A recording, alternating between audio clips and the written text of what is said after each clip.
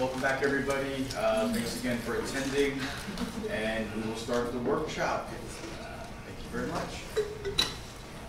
All right, we'll have some new faces. So for those of you who are new, my name is Cetinkaya-Rundel, and I do a lot of things, but two of which are I'm a faculty member at Duke in the stats department, and I also work with our studio as an educator as well. So the workshop that we're going to go through today is a combination of the two types of work I do. I've been teaching R for a number of years at this point, and I personally really enjoy data visualization. So today we're going to talk about the ggplot2 package. The slides that I'm going to go through are at this link. I'm usually pretty good and will put things at the footer of my slides, but I'm just realizing that this time I forgot to do that. So you don't necessarily have to have the slides open. We're going to have you work in our studio at some point, but I know some people like having the slides open in front of them. So I'm going to give you a second to copy this URL, rstd.io, like our studio, uoc-ggplot2-slides. So that's going to get you to a rendered version of these slides. I made these slides with an R package called Sharingan, and when I give you the link to the repository, the slides are there as well. You don't have to care about them, but if you like making your slides in an HTML-friendly format, this is one that I've been enjoying using, despite the fact that I'm still not sure if I'm pronouncing it correctly. All right, so does everyone who wants the link to the slides have it? Okay, great. So let's talk a little bit about data visualization. I can't say something about data visualization without quoting Tukey, I suppose. So this one quote that I really like is that the simple graph has brought more information to the data analyst's mind than any other device. So that's the simple graph that we're going to build today. When I talk about data visualization, what I mean is it is really the creation and study of the visual representation of data. We're going to focus more on the creation today because, to be perfectly honest, 2 hours is not a long enough time to both do syntax and an in-depth analysis. But along the way, I will be asking you, there are some exercises that we'll be asking you to work on, and we hope that you'll kind of pair up and work with the person next to you or around you. We'll be asking you some questions where I say, well, this doesn't look like a great representation of this data. Why? And how can we make it better? So while the focus is a bit on the syntax here, in terms of learning how the package works, I think the motivation is going to come from this is not what we would want to represent the data as. How do we get ggplot2 to do what we really want it to do? There are many tools for visualizing data. R is only one of them. And within R, there are many packages and systems for visualizing data. ggplot2 is only one of them. The reason why we're doing ggplot2 today is a variety of reasons. One of them is that it is a very commonly used plotting package, and it is popular for a reason. It makes beautiful graphs out of the box. And while base R plotting, so without using the ggplot2 functionality, without loading any special packages in R, you can build plots as well, and you can make incredibly beautiful plots that way as well. I do believe that it takes a lot more effort to get to that point versus the out-of-the-box style of ggplot2 looks a little bit more modern. So it doesn't take as much work on your end to build these beautiful plots. Now I'll be honest, that does mean that it is quite opinionated. When things are opinionated, what happens is breaking those opinions and getting out of them, while always possible when you're writing code, can be more challenging. So you might hear ggplot2 isn't as versatile. I don't know that I would characterize it as much, but it does make it harder for you to do something it doesn't want you to do, that it wasn't designed to do. There's always a way around it, but I think it makes sense, at least for today's workshop, we're going to focus on not trying to break ggplot2, but actually work within the confines of it, which are vast anyway. There's a lot to learn there before you would hit the edges and feel like, no, this is really not what I wanted to do. How can I break it? Oh, jeez. Stupid internet. We'll figure this out. So what I'm going to do is I will tend to just a few. I don't think that's the actual images not showing up. It's just the embedded images that are not showing up. So I will deal with those later.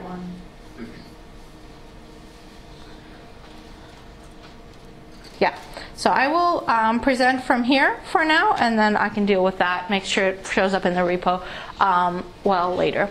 So ggplot2 is part of the tidyverse package suite of packages. How many of you have heard of the tidyverse? Good, we have pretty good coverage. So tidyverse is an opinionated set of packages, and ggplot2 is one of them, and it is the visualization package in there. The GG stands for Grammar of Graphics, and if you are interested in kind of really understanding the grammar of graphics, I would strongly recommend this book by Leland Wilkinson, The Grammar of Graphics, which actually introduces the terminology that we're going to be using and talks about how these layers are created. And originally had Lee Wickham, now a team of people, work on the ggplot2 package, and it is inspired by kind of the philosophy laid out in this book. So if you get genuinely interested in kind of finding out why was it designed this way, that's a really wonderful read. In general, learning about data visualization philosophy, I think it's a great read as well. And it also, once you read it, really makes you appreciate, I see now why I have to do it this way. So it's a tool that enables concise description of components of a graphic. So we're always kind of thinking about the components, and we're going to be thinking about in these layers and thinking about manipulating each of the layers and then layering them on top of each other with the plus sign to kind of create our graphs. In terms of following along today, you have two options. If you are already a R user and you would like to use your local setup, and I will say that while everything that we're doing does not necessarily require RStudio, because we're working off of an R Markdown document, it'll be easier if you're working in RStudio to do so. So if you have already R and RStudio installed and you prefer to work with your local version, this is the link that I would like you to go to. It should take you to the repository where these materials are saved. So it's that same beginning, rstyle.io, UOC, ggplot2, and then repo as the last word in there. So this is where we're going to. I'm going to wait a second for people to copy down that link. How many of you are planning to work locally? The other option is working on the cloud. Okay, so we definitely have some local users. Those of you who are wanting to work locally, do you have you reached the repository that this link points to? Yes? Yes. Okay, so let me kind of, so the materials themselves are saved in this repository, which is a GitHub repository. This workshop does not require or expect that you know anything about Git or GitHub, and we will not be using version control for the sake of this workshop. This just happens to be where I posted my materials for your purposes. If you know your way around GitHub, you probably know what the word clone means, and if that's what you want to do, you should do that. If you don't, what I would recommend that you do is to download everything. So I clicked on this green button and download it as a zip, which is going to create a zipped folder with the name of this repository. UOC ggplot2 was the name of the repository. And once you open that file, I would like you to open it by double-clicking on this rproj file. So how many of you here use RStudio projects? Okay, how many of you use RStudio? Okay, so I would like to accomplish one thing today that has nothing to do with data visualization. If you raised your hand in the second step saying, I do use RStudio, I would be very happy, and let me promise you that you will be very happy if going forward you only use RStudio projects to access your documents. Yeah? I use RStudio. What's that? I use RStudio. You do use it from the projects, and what do you like about it? It's more intuitive, and I can see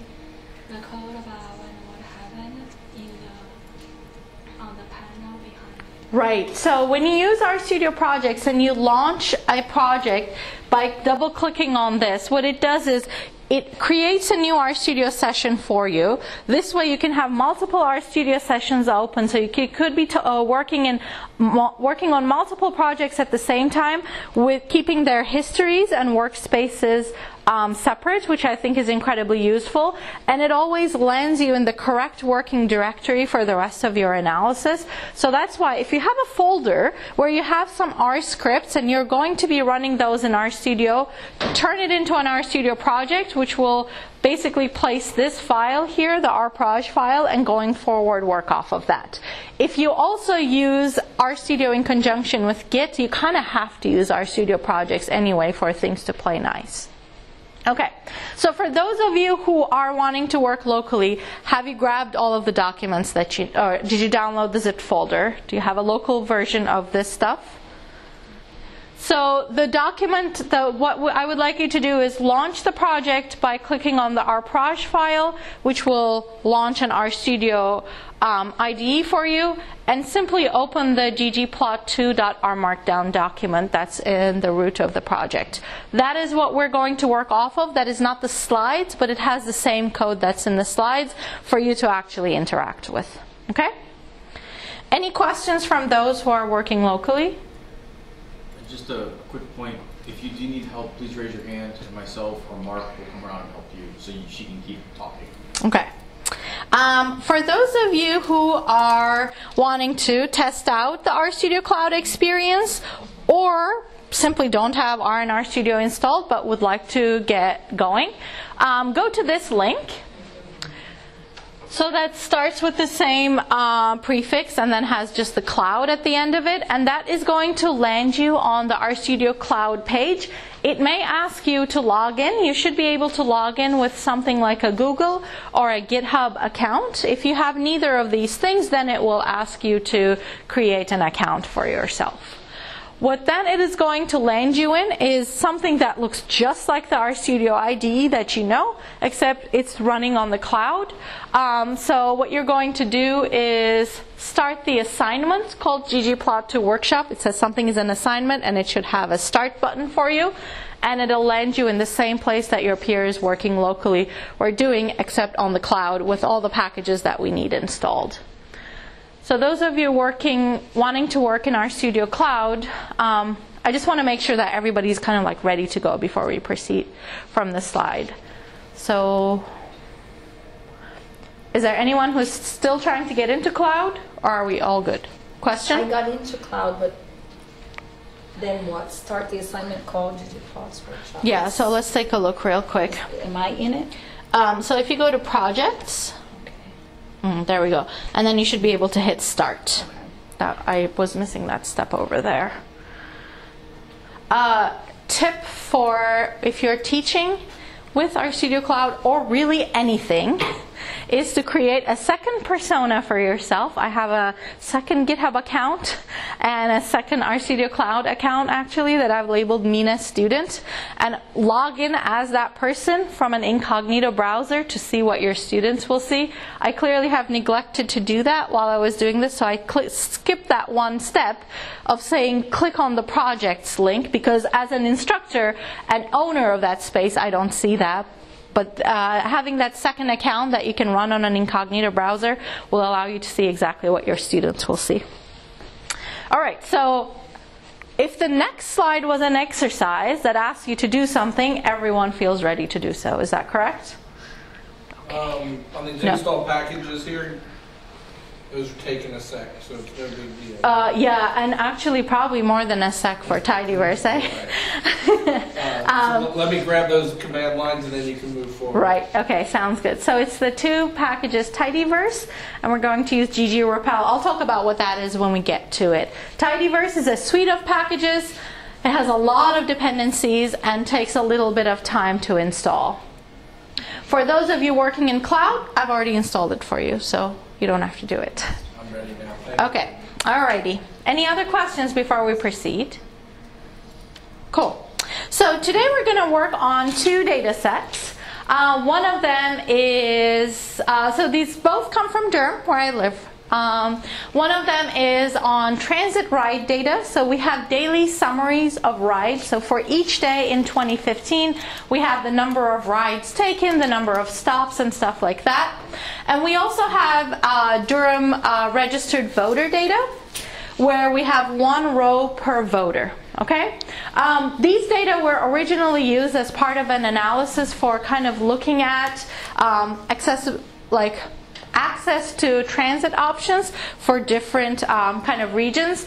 That's not the depth of the analysis we're going to get into today, but that's the reason why these two seemingly unlinked files exist in the same project for me. So we're going to kind of read those files in and then move forward from there. So if you are working in RStudio Cloud or locally in RStudio, what I would like you to do right now, you should have this ggplot2 document. And how many of you have worked with R Markdown before? Okay, so we definitely have some newcomers to R Markdown, so I'd like to do like a brief demo. And if I didn't think it was important for learning other things in R, we would have completely skipped it, because it's certainly a different technology than ggplot2. But I kind of take it as a given that for learning and teaching anything, doing it in an R Markdown environment is really helpful. So let's go ahead and actually work through it. So in this R Markdown document, one thing we could do, and I'm not going to do it just yet, is simply hit the knit button and see the entire thing, okay? But other things that we're going to ask you to do along the way is, instead of knitting the entire document and seeing the entire contents of the workshop, chances are you would prefer to proceed one by one throughout the chunks.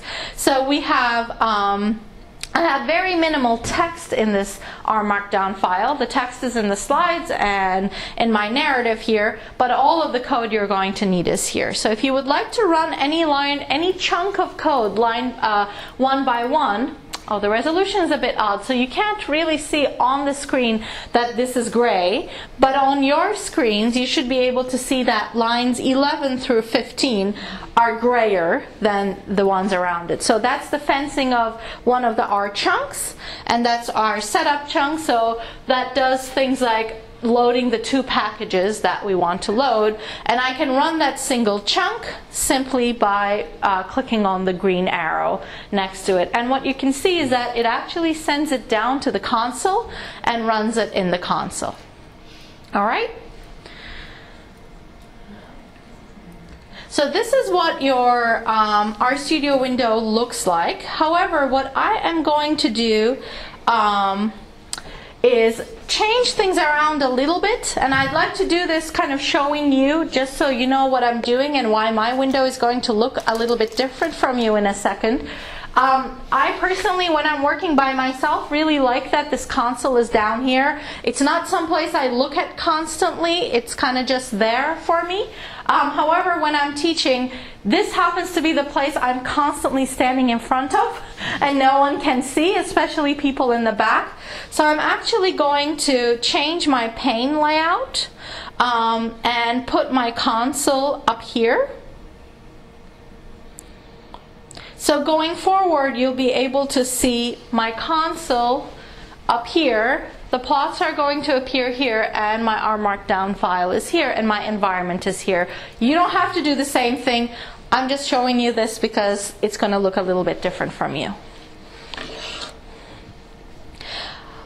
Just to give you kind of the whole shebang, if you will, let's actually click on Knit. For those of you who are working on RStudio Cloud, when this document stops knitting, it might give you an error if you have a pop-up blocker in your browser, because it's going to try to pop up the output window.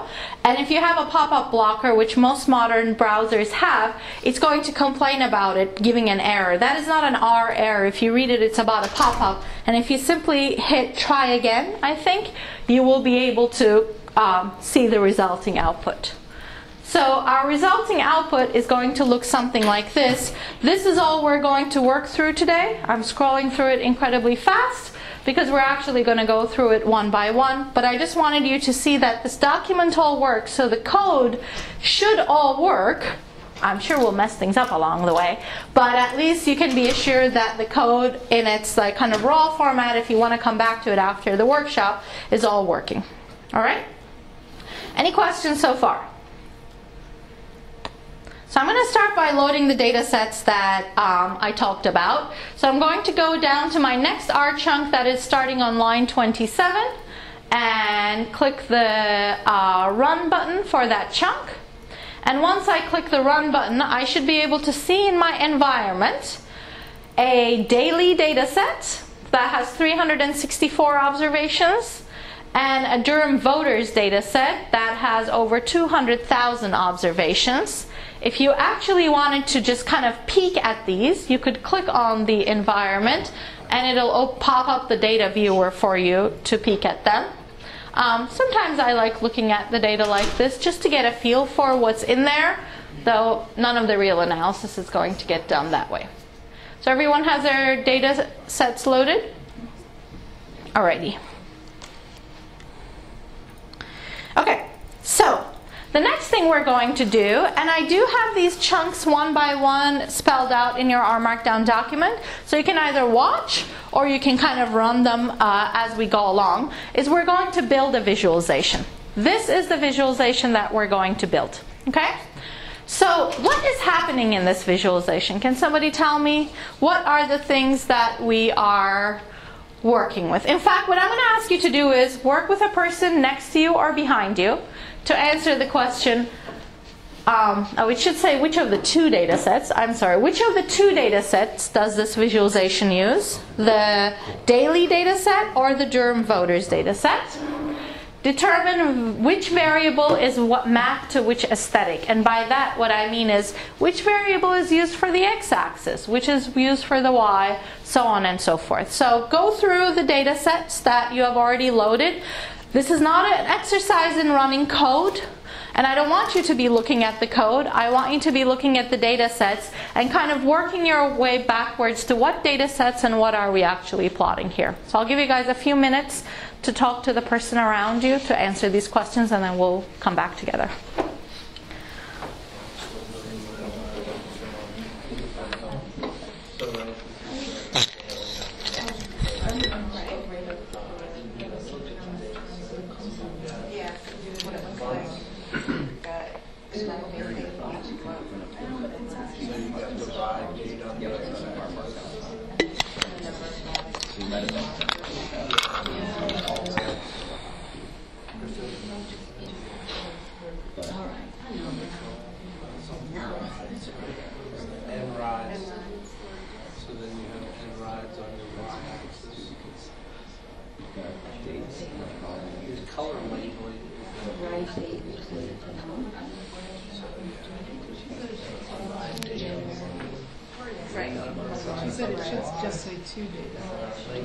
Yeah, I initially started with 4 and it was getting a bit unwieldy, so we went down to 2. I forgot to update that.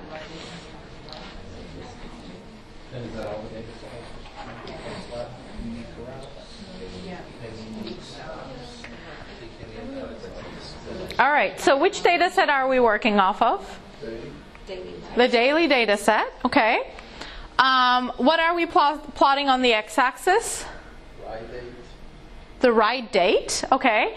So let's take a look at right date real quick. In the daily data set, the right date variable looks something like this.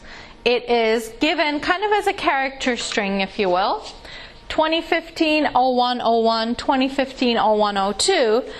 But what we're seeing on the visualization is that that's been formatted to not actually exactly indicate that, but be a more like easily digestible date.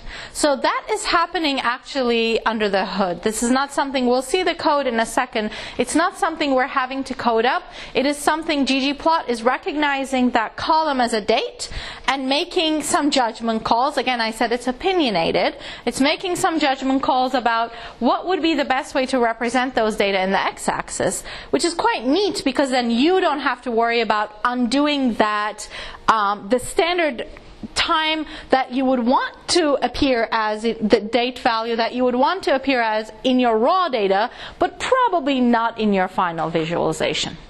What do we have on the y-axis? The number of writes. So that's basically a one-to-one mapping from the variable to the y-axis. And then what else are we seeing in terms of the colors here? Which variable does it come from?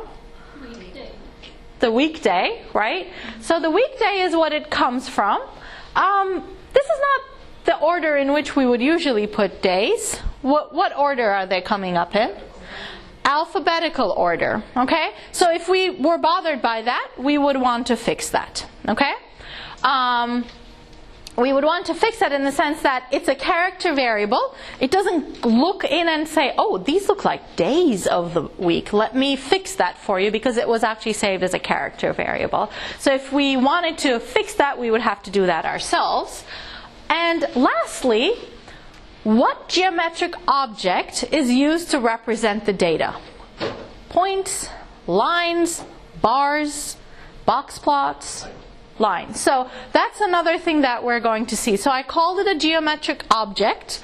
To be perfectly honest, if I wasn't speaking in ggplot2 terms, maybe that's not the word that I would use, but it'll make sense in a second why I'm calling it a geometric object. It's going to be a geom line is how we're going to indicate that. I don't want to put a dot for every data point. I want to actually connect them with a line. In addition, we have done a few other things here, right? There are some cosmetic touches to the plot as well. We have title and a subtitle, and the way the variable names are showing up are not exactly the same way that they're showing up in our data set. So clearly we've manipulated those strings to be a little bit nicer to the eye as opposed to machine readable. Okay, so in basic ggplot2 syntax, we start with data. We map the data to particular aesthetics, and then we use geometric objects, to represent the data. So what we're going to do now is we're actually going to start painting our plot. So again, this is looking completely empty here, but on your screens, if you're looking at the slides, it shouldn't. I think because of the resolution, there's a very faint gray color here, and that's not entirely showing up. But what we're going to imagine right now is we want to paint that picture we saw earlier. We're going to put our berets, we take out a canvas, and we're going to start painting. This first screen is a canvas, right? So what I have here is saying, create a plot for me using the ggplot function for the daily data set. So that lays out an empty canvas for me. Then I say, map the ride date to the x-axis, and map the number of rides to the y-axis.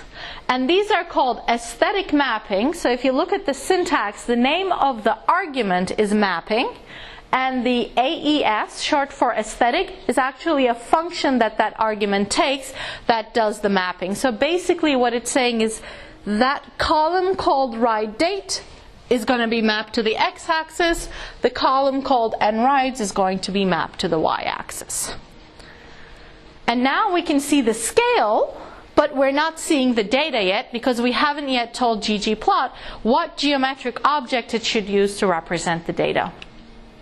Now what I've said is for each data point in the data set, there were 364 of those, use a point to represent those data points, so that's a geom point, and I'm adding that on as a separate layer. I've laid down my canvas, I have identified the x and the y-axes of my canvas, and now in an additional layer I'm painting on my data. And what I mean by an additional layer is I actually use the plus sign at the end to say this is going to go on a new layer.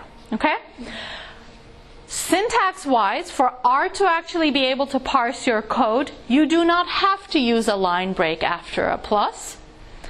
If you don't want kittens to die, you do. Okay? So, the reason why we will be using line breaks at the end right after a plus is to actually indicate that we're layering this plot on one by one, and we want our code to be as readable as possible. So yeah, R will oblige, but I will be sad if you don't use your line breaks. So we are going to keep that format. And the indentation, In the second line, also not mandatory for R to be able to read your code, but really nice, and as we layer on more layers, it's going to be very obvious why that indentation helps us read. So now that we have the points, let's do one more thing. Now what I'm saying is, let's map one other variable from our data set to another aesthetic element. Not the x-axis, not the y-axis, but actually the color of the points. And now we have mapped the day of the week to the color of the points. Okay? Any questions so far? All right. Then what I'm going to do is I am actually going to change my geom and say, instead of representing each data point, each observation with a point, actually use a smooth line. So that's a geom smooth, and it does it for me. It draws a smooth curve. This doesn't look exactly like what we saw to begin with, so like try to remember that our original target, we're getting closer to it, but we're not there yet. It has some additional grayness around the lines. That's kind of like a measure of uncertainty, somewhat like a standard error that's being drawn on by default, and it's also giving us a warning.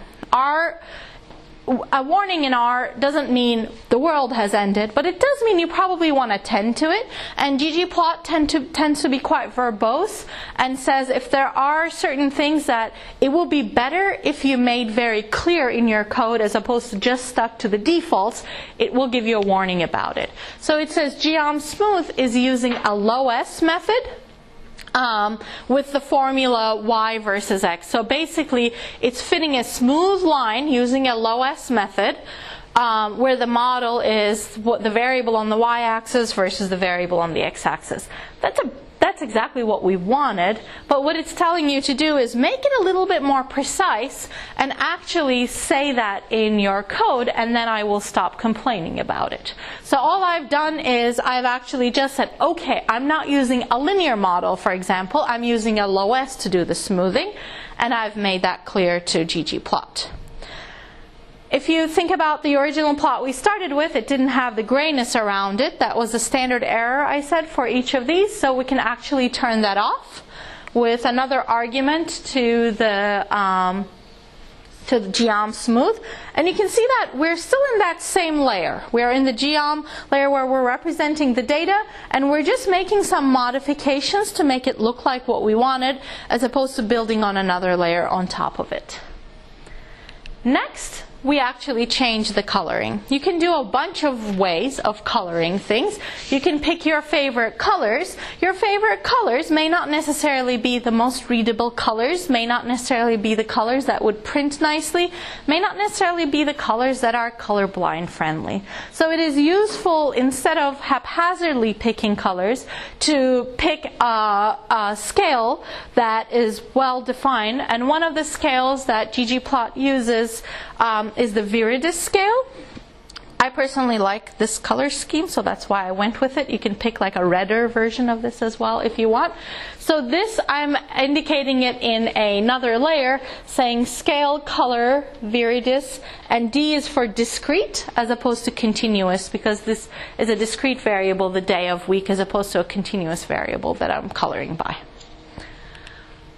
Then what I did is I actually took away the gray background, which is not necessarily, this one never had it anyway, this resolution, but on your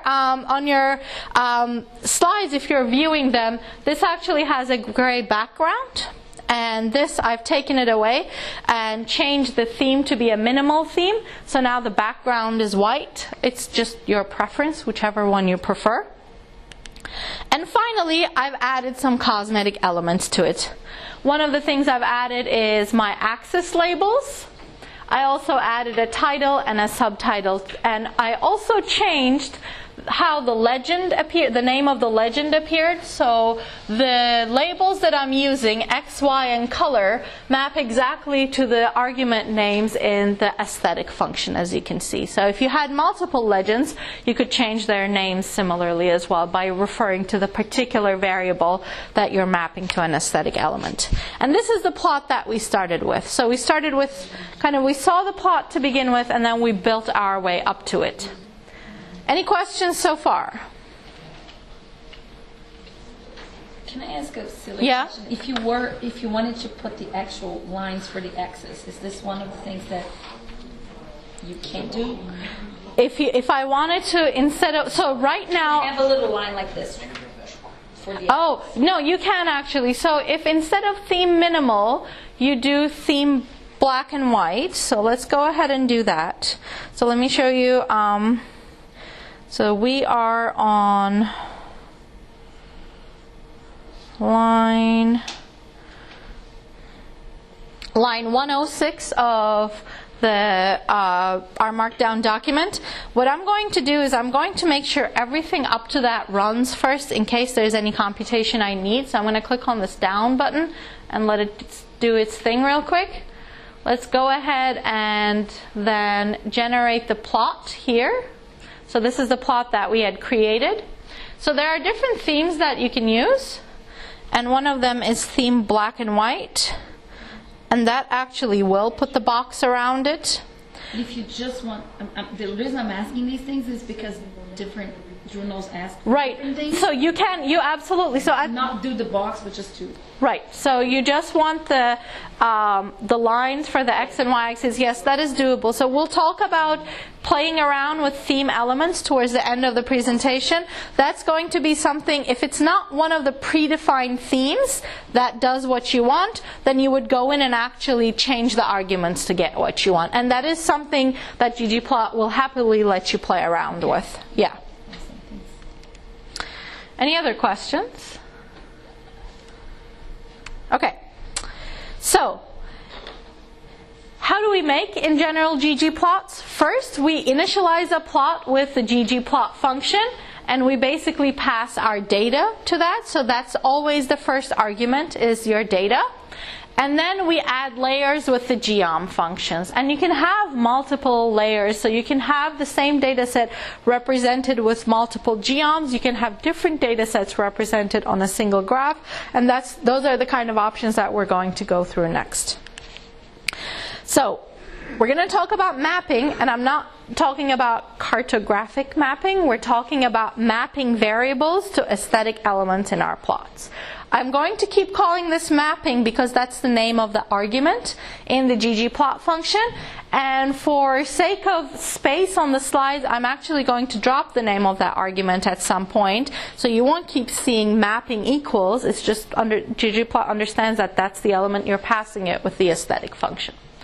So, what else can I do? So here what I've done is I have that same plot I've done before where I represent each observation with a point, except instead of coloring by the day of the week, I have sized the points by the number of riders. So bigger points actually mean more riders. This is one of the bad scales I think you can use visually. People are not that good at comparing, like, is one circle bigger than another?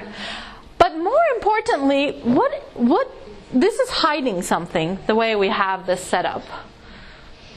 How could we fix, there's too much overplotting happening, and it's really hard to see, like, right around here. What is happening? Are these big circles or small circles? It's really hard to see. So one way we can fix that is we can actually change the transparency. So let's take a look over here. I have sized the points by changing the aesthetic element, because what I've said is determine the size of the circle based on a variable in my data set. However, I have adjusted the alpha level in the geom layer, saying make alpha 0.5. Alpha is a value that could range from 0, completely transparent, to 1, completely opaque. And that is not something that I am depending on a variable in my data set for, but instead personally choosing myself as a preference. So the way I think about these often is, up there are my aesthetic elements, my aesthetic mappings, and these are my cosmetic choices, if you will. Okay, so that is something I have changed because of my personal preference, versus the size is something that's being determined based off of a variable in my data set. That is what determines whether a variable or a value goes in the aesthetic mapping or the setting of the value. So, what I'm going to ask you to do is to add color, size, alpha, and shape aesthetics to your graph. So far we've only used the points, the circles, for the shapes. I'm going to ask you to experiment a bit. And instead of kind of walking you through it, I've given you a link to the various kind of specs that you can use in ggplot2. So you have the code in front of you and you have the link in front of you. Just do different things and see what happens when you actually change some of these elements. And also compare with the person next to you. I'll give you a few minutes to work on it. And I'm kind of hoping that this exercise will generate some additional questions that weren't clear to you when you were kind of like, when I was showing you how to navigate the space. Any questions about what we're doing? All right, then play along. And if you have questions, just raise your hand and I'll come around.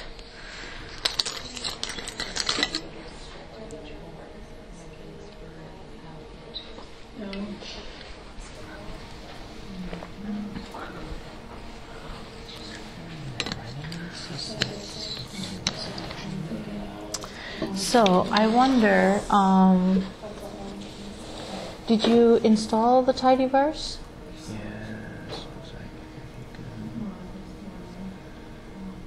Oh yeah, you did. Okay.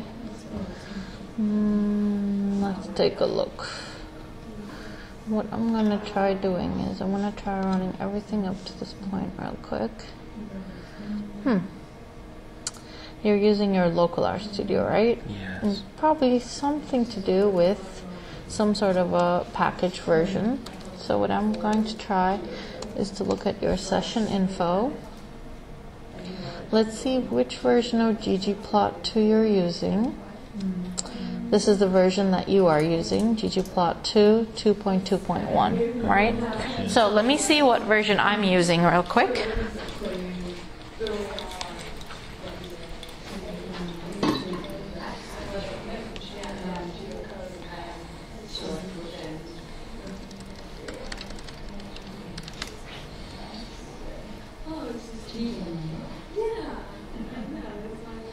You had 2.2 something, right? So you're using an old version of ggplot. So one thing that you can do is you can say, so there's a function called update packages. And you should be able to just give the name of the package, or you can simply install the ggplot2 package by itself, just like this, okay? And that should get the new version for you. I think the version you're using is prior to when that function was made available. Give it a try. If you have any other issues, let me know.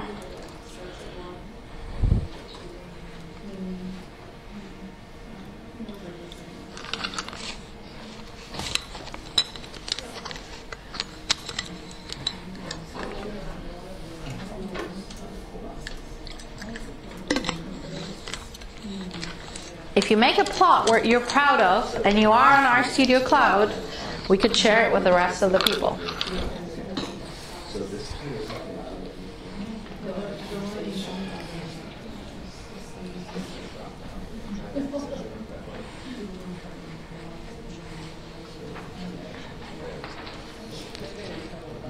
Did it work now? So one thing I would say is I wouldn't put commands like install and update in your R Markdown, because those are things that you want to kind of run once, versus things like loading the package you definitely want to. Okay. So in this particular case, so it did get loaded, so I would now load the package and then try running that code one more time.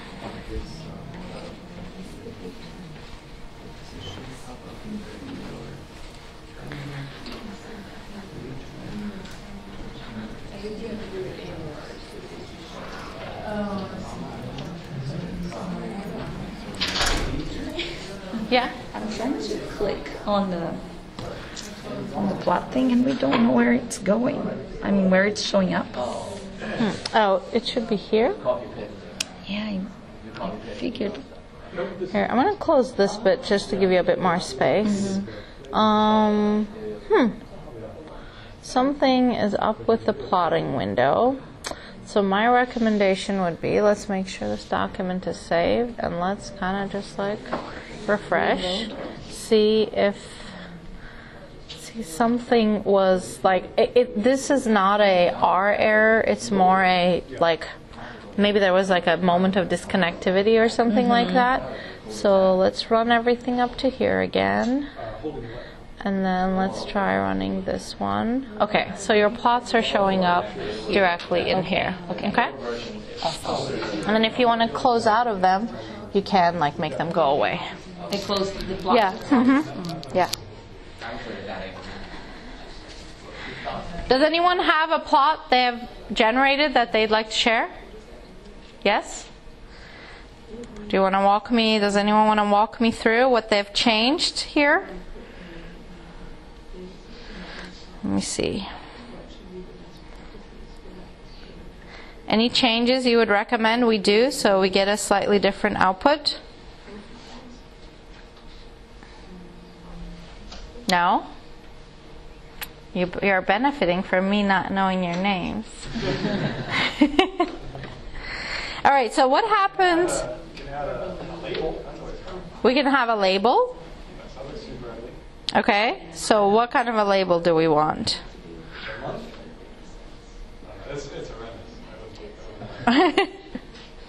So if we want to change, for example, one thing that we might want to do, okay, we have these smooth points, right? So instead of lines, let's change this to geom point, okay? And so something I like doing when I am trying things out is I don't want to just delete this line, like maybe I'll come back to it. So I would actually just comment this out. And that'll go away and I can simply run this code and it should work. So this is the same plot except I'm using points instead of the lines to represent them. Let's take a look at the help file for geom point because maybe I don't like circles but I like triangles. How would I go about getting those on there? So in the help file, let's try to see what are some of the changes that we might be able to make. So it seems like I might be able to change the shape, the size, the stroke, and the color and the alpha level of these things. So if I want to try to change the shape,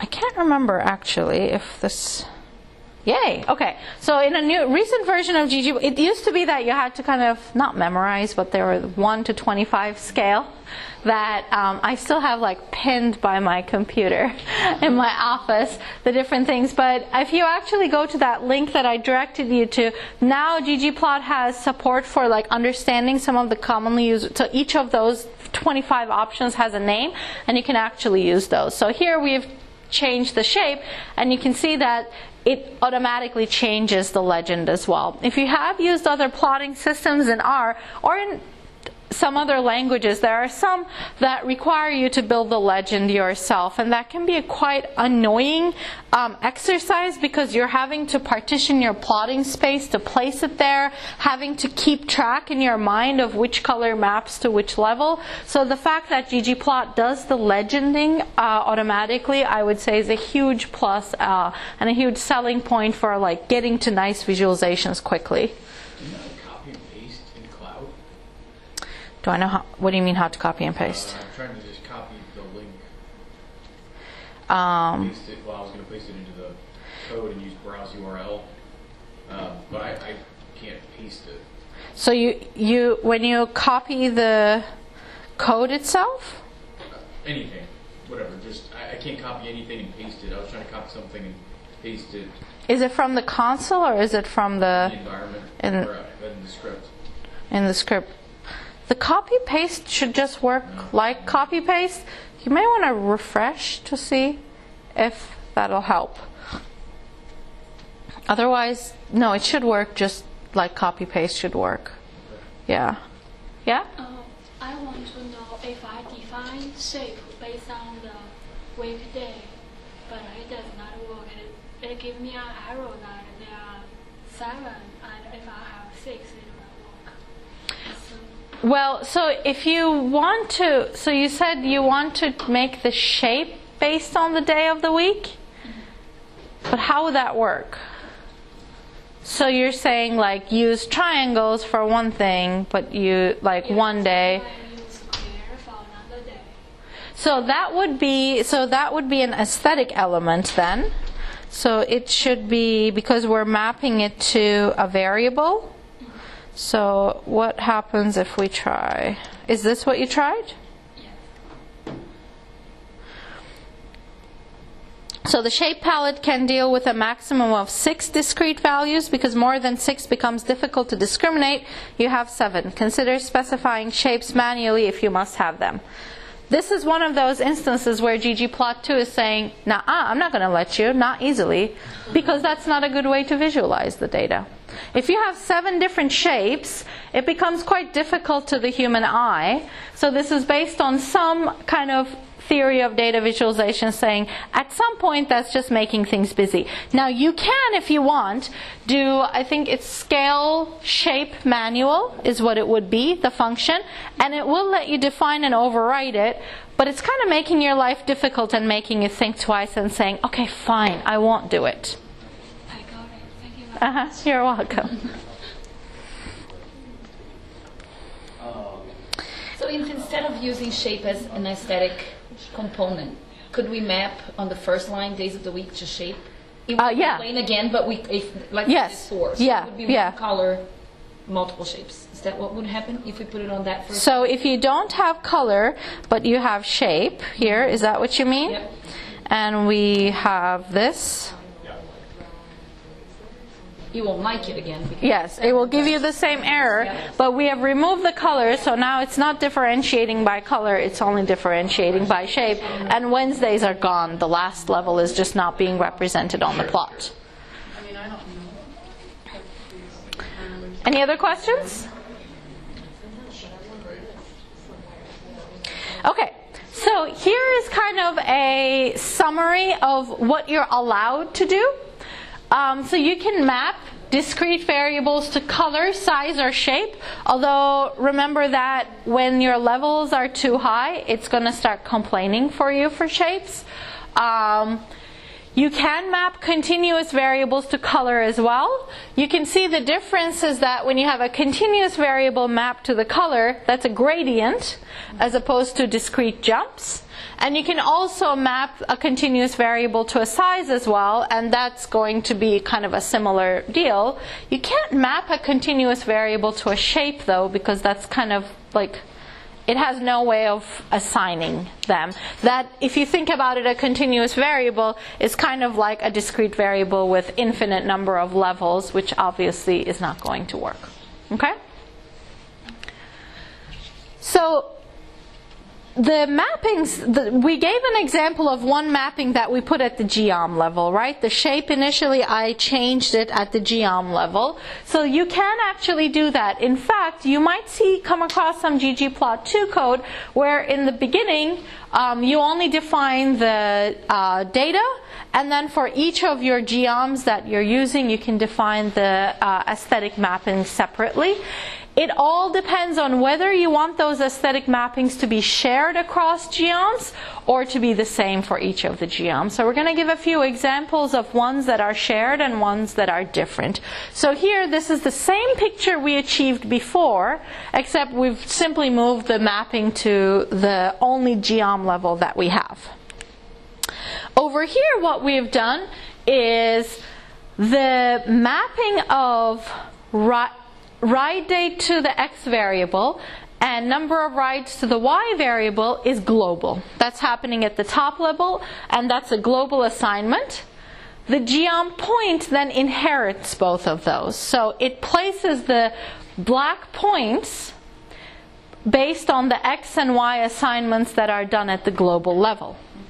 In the next level, In addition to inheriting that x and y, we're also specifying one other thing, saying the smooth lines should have different colors. So this is why the points themselves are not colored based on the day of the week, but the lines are. So this is kind of, we're starting to tweak things and create different aesthetic mappings at the different geom levels. Okay? So, setting versus mapping. We use the term map to map an aesthetic to a variable, and we place that inside the aesthetic statement. So here we're saying the variable ride date is X and rides is Y, and day of the week is the color. Okay? We use the verb set for when we are setting an aesthetic to a value. That's what I was calling a cosmetic element, for example. Why are these points red? Because I love red. Why are these points colorful? Because the days of the week necessitate that they be different colors. That's the difference. So this is a user-defined color for all of the points that's shared all across, versus this is being mapped to a variable in the data set. So the question is, do you want to map a variable, or do you want to set an aesthetic choice? Let's talk a little bit about ggplot2 syntax now. So you can use dplyr type pipeline syntax in a ggplot2 as well. So the pipe operator that you're seeing on the first line over there, basically all it does is it takes what comes before it and places it as the first argument in what comes after it. So this is equivalent to saying ggplot2 and then data equals daily, because that would be the first argument in the ggplot2. In this particular case, I think this is a silly example. Why wouldn't you just put it in the ggplot function? But you can imagine a situation where if you already write dplyr pipelines, you might manipulate a data frame, and instead of saving that data frame out, simply then pipe it into a ggplot to continue visualizing it. So you can also not name your parameters. So this is what I was saying, where I'm going to stop using the term mapping from now on, and also stop using data equals from now on, so that the first line is always starting with the data frame and then the aesthetic mappings, but I've kind of not named them here. R will happily let you not name the first few arguments of any function. You can also do variable creation on the fly. Not that I recommend it, but I'm saying that you can do it. So here, what we've done, and this is purposefully ugly, we'll fix it. Here what we've done is we're saying, take the daily data frame, map the ride date and number of rides, and then color by the day of the week, except I don't want to see all of the days of the week. I just want to actually create a new variable that tells me whether the day is a weekend or not. So what I've done here is I'm saying if the day of the week is in, how many of you use the in operator? This is, I think, my favorite operator in R, because it makes you not have to write or statements. So instead of saying is the day Saturday or Sunday, I'm saying is the day in this vector Saturday or Sunday. If that is true, then it's going to show up as a true. Otherwise, it's going to show up as a false. So you can do this. Looks pretty ugly. And I think it's not very clear. The ugly is fixable. Ugly you can fix in another layer of ggplot and make it not look ugly anymore. We can do that like this. So what I've done here is I've kept the first two lines exactly the same, except instead of making letting ggplot take the name of the legend where from the statement where the variable was created, I have actually overwritten it with a variable called weekend, where it's either true or false. So that is fixable, but I would argue that this is still not very clear code. You should probably create that variable with a mutate statement or something ahead of time, and then pipe the data frame into it, because it becomes quite easy to miss what's happening there. Commenting this type of code is also going to be kind of tricky within your your ggplot statement.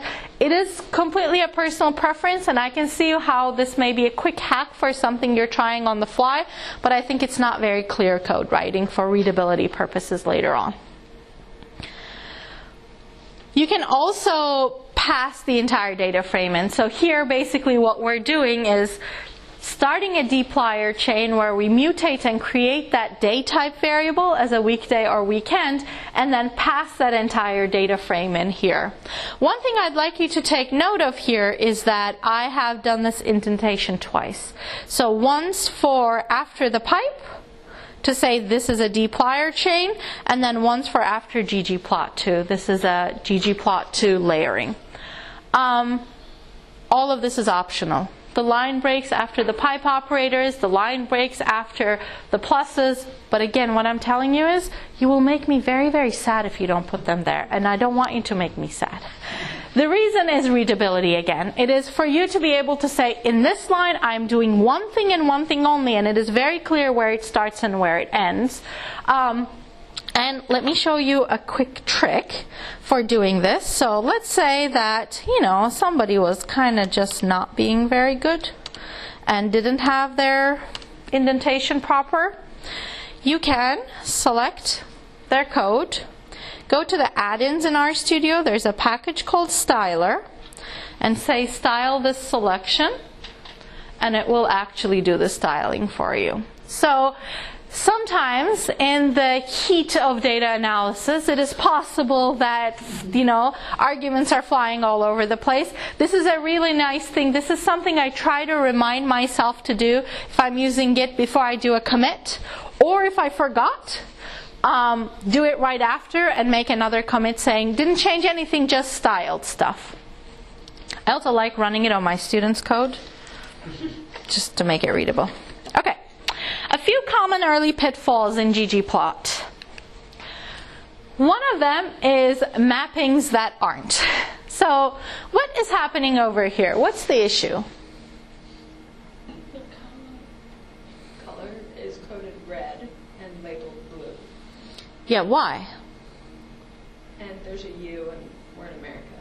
I'm just kidding. Blue isn't a variable. Blue isn't a variable. Blue was not a variable in our daily data set. We know that. So It should be outside of if static arithmetic. right. So if we want to make all of the points blue, it should be outside of the aesthetic statement. But why? What is this doing? It's reading what you're writing, but not So what it is putting the change. correct. So what it's inherently doing is, imagine it's adding a new variable to our data frame that has the character string blue as every single observation in it. So it's like adding a new column with observations called blue. There's only one level of it, and that's the one that goes into the legend. And it's using this pink reddish color because that's the first color in the ggplot scale. Okay? This is definitely not what we wanted to do, but it's just making an assumption, that's saying, I guess this is what you meant, and that is not what we meant. So if we actually wanted to do that, as you said earlier, we would take color outside of the aesthetic mapping and instead make it a setting. So that is one common pitfall, and I think the difficulty often comes from this being such a bizarre interpretation of what's happening.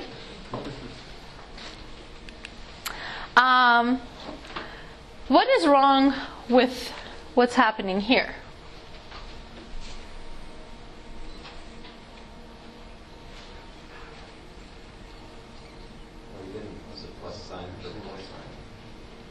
So I have not used a plus sign. I've instead used a pipe operator inside ggplot2.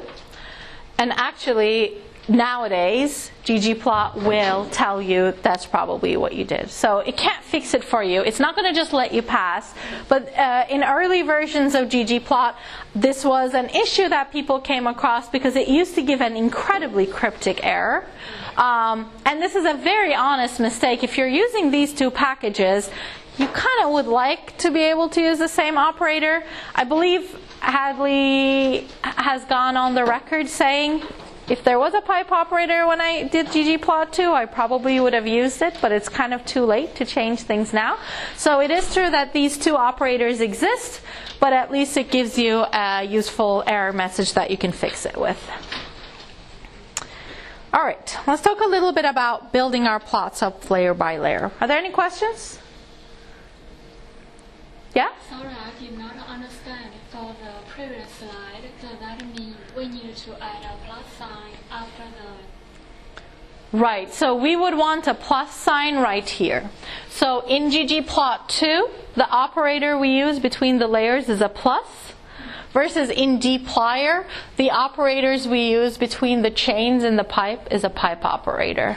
So this should have been a plus, and so R tries to help you by saying, is that what you did? So if you actually change the code to make this a plus, it shouldn't give the error anymore. Okay? Thank you very much. You're welcome. Okay. So here we have a basic plot that we've seen before. Now what I've done is I've added another geom to it. Okay, so I've added a geom line, which is not like some smooth line, right? That's a geom smooth. So this is kind of a connect the dots type of situation, is what it's doing. And then, or I can add a geom smooth, and I can change the smoothing parameter. That was one of the examples I gave in the earlier talk about. We can kind of take a look at what happens as we change the span. It either gets more jagged or more smooth. I can also kind of add a grouping variable, so a color here. So now, because that is defined as a global aesthetic, it's being applied to both the point and the line. So both my points and my lines are colored in the same scheme. And because it's being applied to both, you can see that in my legend, I actually have both of the signs, both the points and the lines showing up here as well. Again, this customization of the legend is something that's kind of cumbersome to build by hand, but ggplot will build them for you on the fly. Now we finally have something maybe a little bit more workable. This was looking a little bit crazy, in my opinion, the previous one. Maybe something like this seems a little bit more like what we might want, where we have smooth lines for each of our days. In this particular case, I've actually used a different span for it than the original picture that we had made. So let's take a look at controlling data by layer now. So what is happening here? I have defined geom point twice. Okay? So I have two sets of points on this visualization. One of them, and actually it's the second one here, inherits everything that I had on the first line. And the other one is doing something crazy. Can anyone kind of help me walk through what this second layer, this geom, is doing? For the weekdays, the rise that is less than 200 was highlighted by the color gray. By the color gray. So for data points where, so it's not taking the entire daily data frame, but it's filtering it for weekdays, right? It's not in Saturday or Sunday. The exclamation point is a not. And the number of rides is less than 200. So those are basically saying these seem kind of unusual. It's a weekday. We would expect more usage, but the number of rides is low. It is saying use points that are size 5, so bigger than what we were using before, and color gray. And so those are those points that are basically looking like we have almost like circled around certain points to highlight them. And why do we have the, let's see if I have this. Sorry, so why do we have the layer, this layer come up before this layer? the two over top, the color. Right, so that we actually can see the smaller points from under the gray, right? Otherwise, these are completely opaque and it would actually cover them up. Okay? So this, yeah? On that sort of vein, so let's say you had so a question about ordering the plots. Talking order plots, order points. So right now the Fridays are plotted first, looks like. Right. There's an order there. So is there a way, how do you ask ggplot to make sure the Sundays are on top? Right. So in that case, what we're saying is that the fact that we're doing Sundays are on top is because that's how like the calendar works, right? So it's not based off of another measurement, but we want it to be like Sunday, Monday, Tuesday, Wednesday. So there isn't, to my knowledge, a predefined order of days thing in R that we can call on. So that would be like we would be manually re-leveling a variable. So we can go ahead and do that. So we would want to manipulate the day of the week variable to have the right ordering in the levels first, and then have ggplot use it. So let's go ahead and do that. I'm going to go to control data by year, okay? And I will do a variable creation on the fly here, just kind of to show what's happening. The function that I would use is from a package that I love the name of called forcats. It's for factors. It's just that I'm a cat. I have 4 cats, so that's why I like it. So the function is factor relevel, I believe. And what it does is it takes the name of the variable you want to relevel and then the order in which the level should appear. So we said, this kills me, but I will go along with it because I am from a place where we properly start the week on a Monday. I mean, on Sunday mornings, when you wake up, do you feel like the week is starting? No. Exactly. So it was Thursday. So I need to make sure that I'm matching the spelling. Monday, Tuesday, Thursday, Friday, Saturday, including the casing, Sunday. Just Sunday. Oh, whoops, sorry. Yes. You're still in your mindset. Yep, I am. I'm going to do this just to make it a bit more readable. Let's see. Can't add ggplot to object. Did you forget to add this plot to... Did I? Did I forget to do something? Oh, there we go.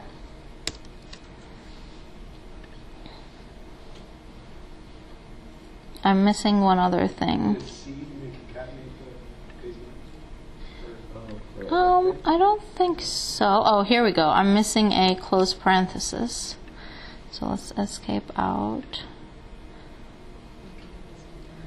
Sunday, Monday. It didn't like the way It's Tuesday. It's Tuesday? Okay. Still doesn't like it. So let's cheat. I will say give me the unique values in day of week. What did I misspell?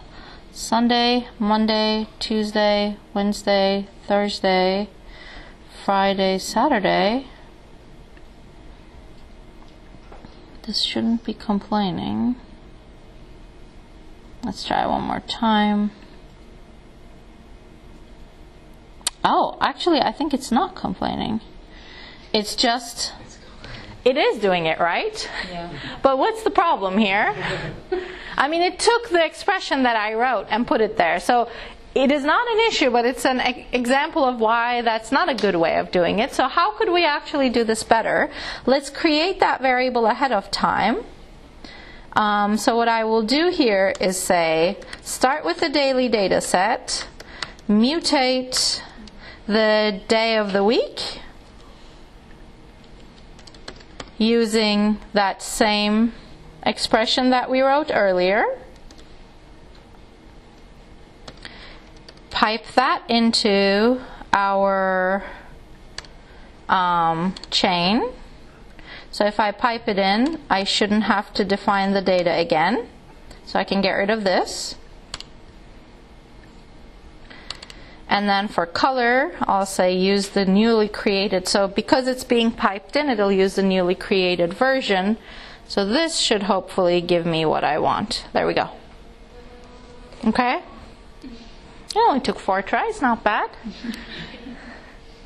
Okay, so in this case, this is something that you would want to decide. If this is something you're going to want to carry across all of your plots, which I assume you would, you probably would want to do something like resave the data frame with that change in place, so you don't have to keep repeating the mutate statement. But if you're mutating something only for the sake of one plot, you may not want to resave it over and just like leave it in the pipeline like this. Any other questions? All right.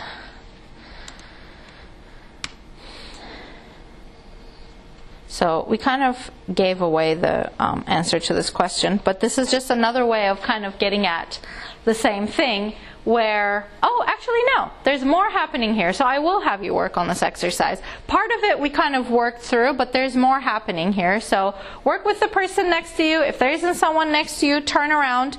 Don't cheat, don't run the code, don't look ahead. Try to think through what this might be doing, okay?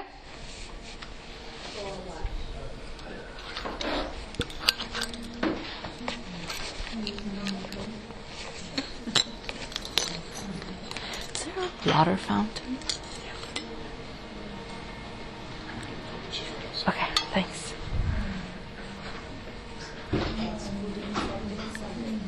You guys want to chat? We can. We're looking at data points that are on the weekend or less than 100 riders. On the not side. And so we change the very first thing we're calling it a weekday. And then let's just go to the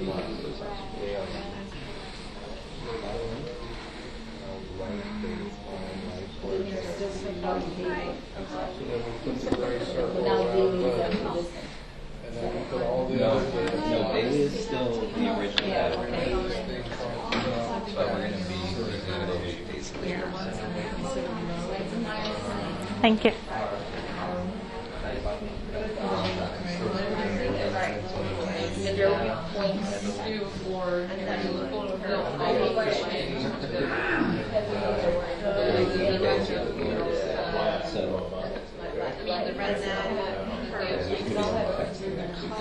So far, the same thing we did doing it on the fly, and flow within the code, safe and slow. Each one that meets that criteria. Yes.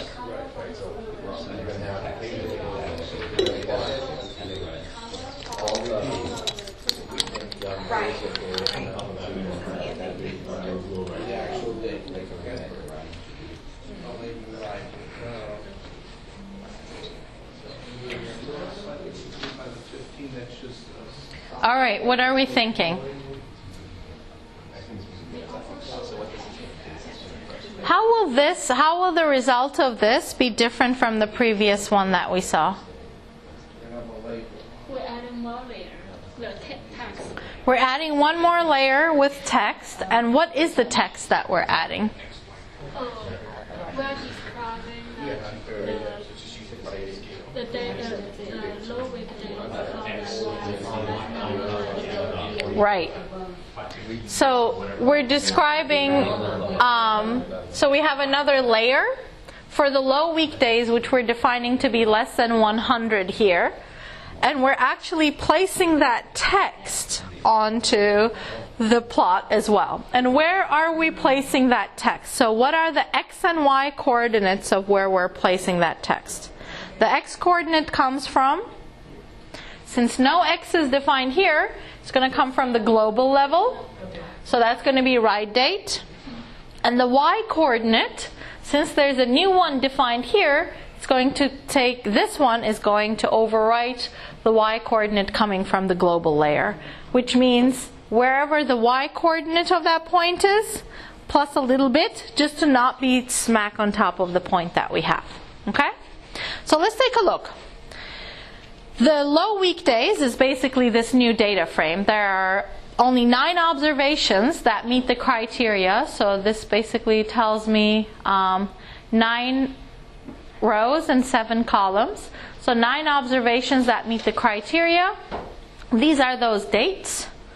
Do any of those dates seem like important dates? Holidays. January 1st is one of them. Christmas. 2/17 is, I think, Martin Luther King Jr. Is it not? Not? February?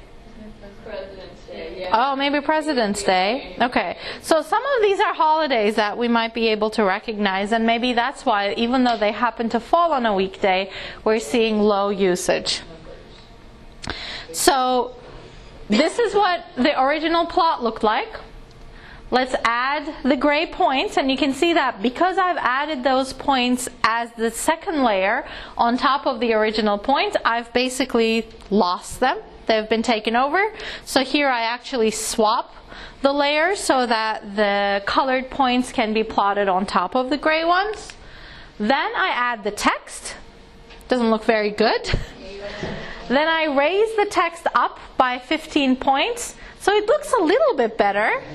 This still looks like crap to me.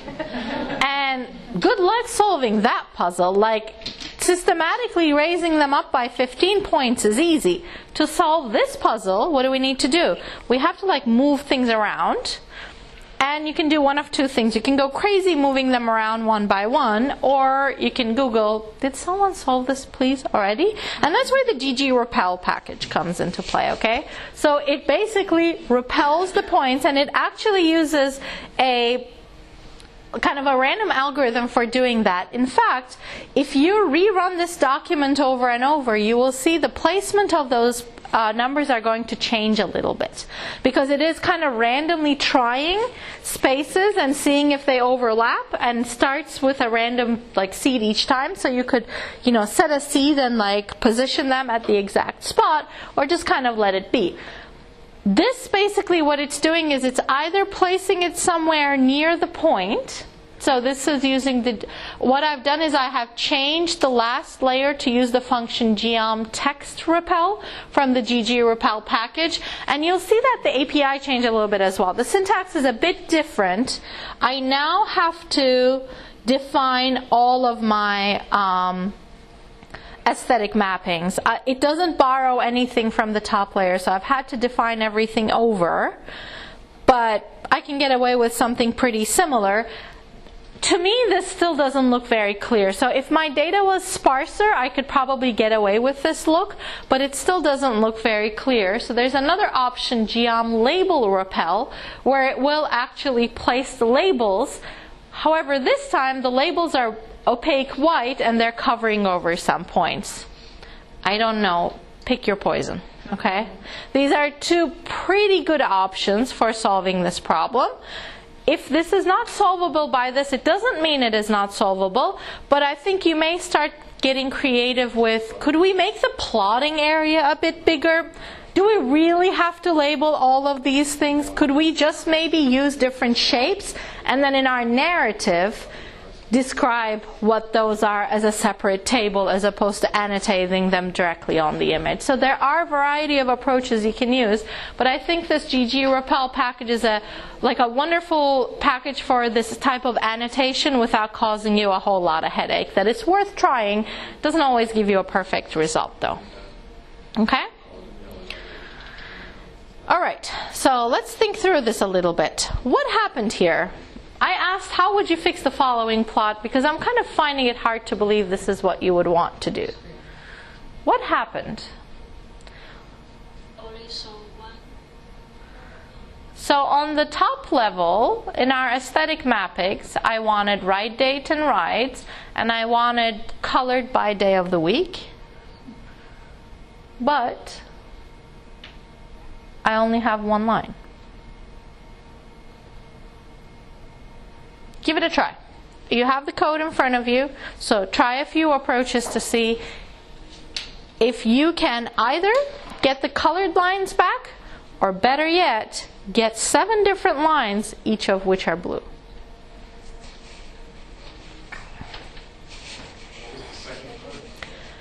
The second option? Yeah. So we want the grouping by day of the week, but we want all of them to be blue lines as opposed to different colors. I mean, it's unclear from the question that I posed which one would be the correct fix, but this certainly doesn't seem like the intentional plot to get.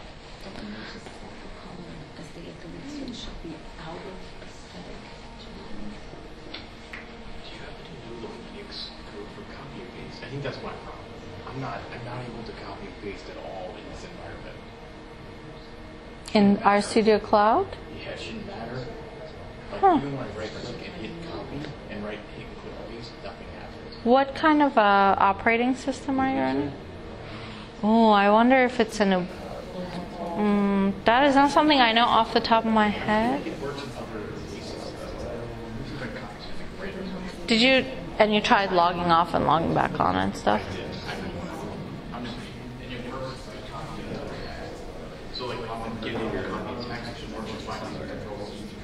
Okay. Let me... Well, that's still not a good enough answer, though. Let's see.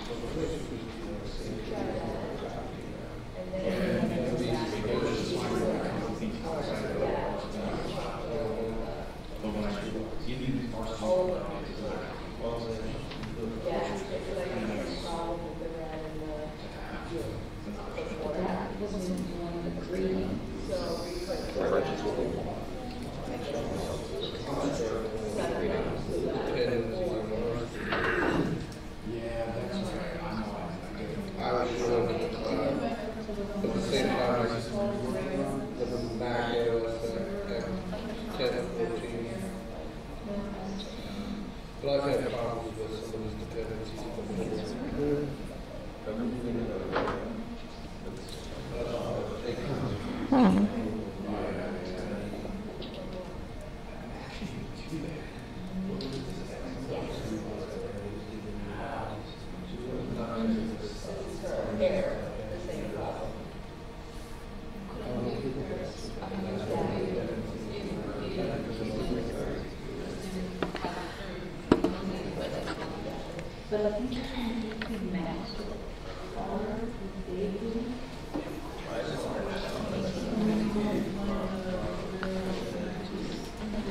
I couldn't quickly find, but it is possible that the issue is the operating system in RStudio Cloud. Do you know what the operating system in cloud is? It's probably Linux, right? Mm-hmm. Well, that's bizarre. I guess That's true. Different flavors or whatever they call them. I don't know. I'm not much of a Linux person. Yeah. I'm trying to become one because it's helpful. Yeah. I'm curious, so I'm going to look into this, but I don't know off the top of my head. Yeah. I mean, Yeah. it's the deal. It's just I was trying to copy some text and then try different things at the same time. Right. Yeah. It's nice to go copy and paste. Oh, yeah. Absolutely. Yes. That's what you want to do, right? Yeah. So how'd you get it? I just Did the group. Yeah. Took out the, Mm-hmm. and that's like I already put it there. It's like, Yeah. I know. Yeah. Yeah.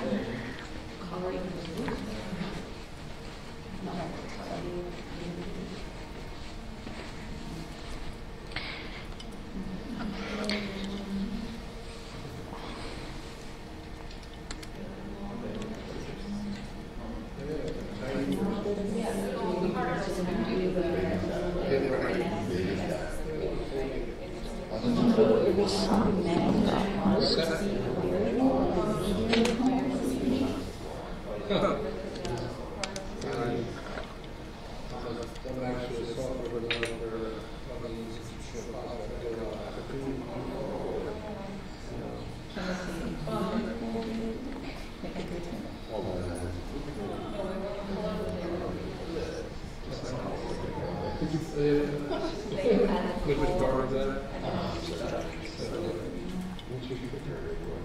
Right.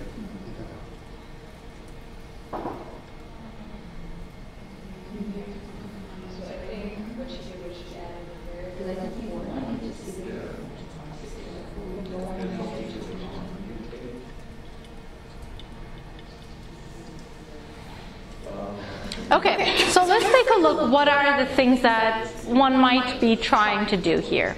So one option is you only wanted one line anyway, and you just wanted that line to be blue. Then chances are all you wanted was this. Okay? That would be saying, do not color it by anything. Simply give me one smooth line that's blue. Now, given that we originally had this here, it makes me think, was the intention this, which is the picture that we've been seeing so far? I'm just going to turn this standard error off just to make it look like a little bit easier to see in that small window. Was this the intention? Well, if that was the case, why was the blue added? So one other possibility is what we wanted was, we want the 7 different lines to be fitted for each of the day of the weeks. However, we don't want them to be actually colored automatically by ggplot2 scale, but we just want them to be the color blue. So there, what we're missing is, so then we have the color equals blue here. There, what we're missing is that there is actually another argument that we can use, another aesthetic mapping called group as opposed to color. Okay? So what ggplot2 internally does is, if you have multiple aesthetic mappings, it creates this, like, these mutually exclusive groups under the hood, and then uses that to kind of fill up your plot. You usually don't refer to the groups because that is not, it doesn't have a visual indicator. In fact, if you are a dplyr user, I kind of think about that as the group by in the dplyr pipeline as well, because when you group by a variable, a data frame, it doesn't actually do anything to it that you can see.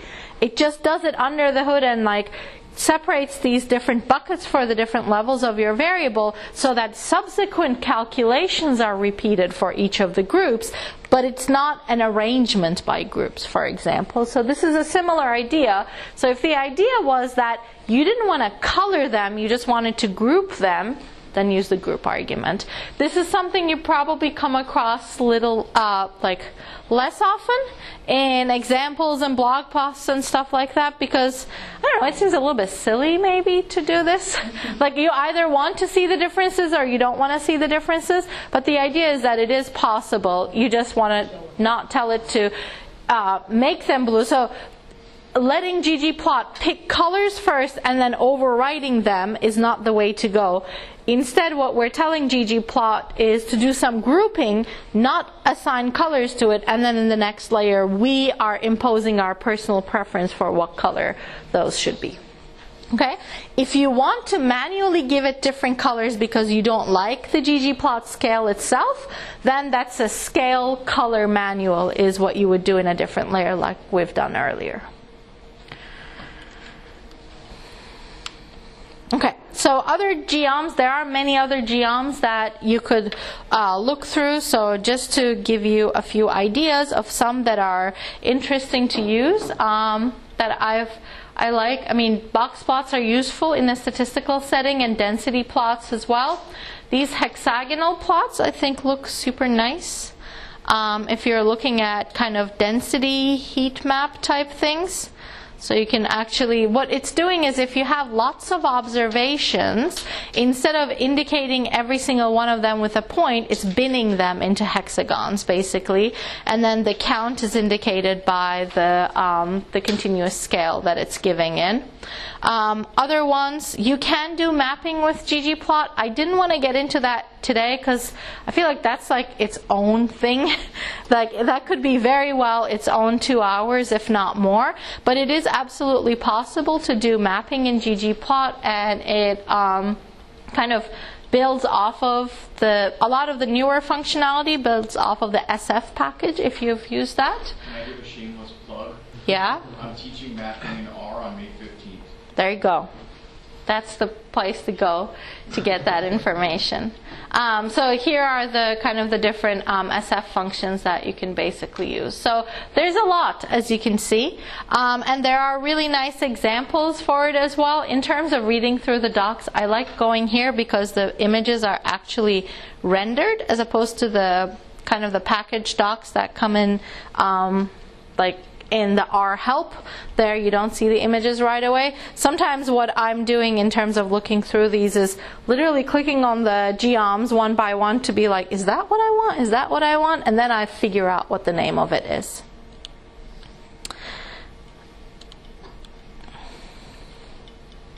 That is not it.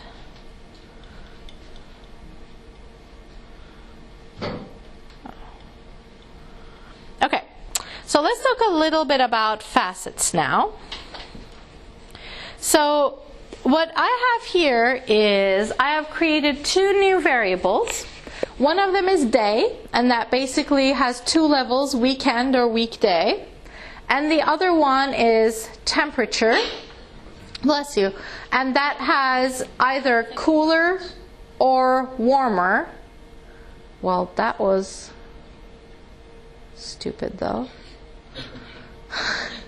Because those are not the cooler months. Let's fix it. Okay, let's just fix it because that I don't like. Okay, so let me go ahead and fix the slides real quick. I will push the change slides up later. So the cooler months should really be January, February, March, and December, November, and October, right? Okay.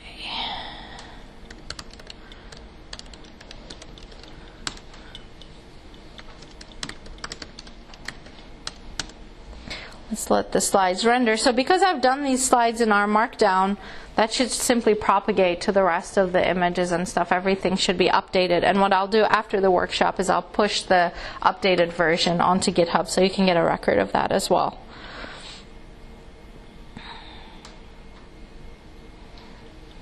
You can see some of my bad behavior. I haven't named my chunks.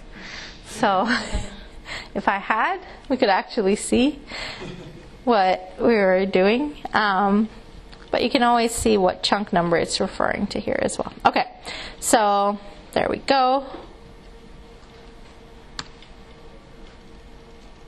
Let's go quickly to where we were.